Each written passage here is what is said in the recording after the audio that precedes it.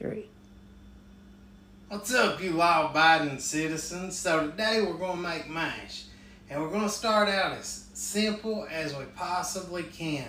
This good old sugar shine consists of 3 ingredients: water, sugar, and yeast. And the golden rule is, however many gallons of water you use, that's how many pounds of sugar you use.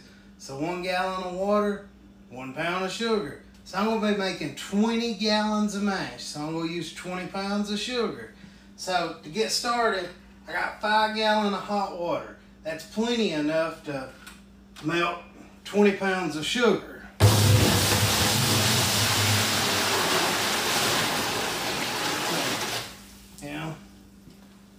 Dunk your water in, 20 pounds of sugar.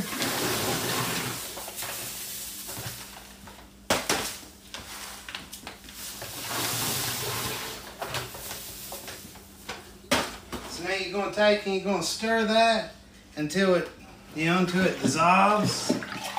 Won't take long.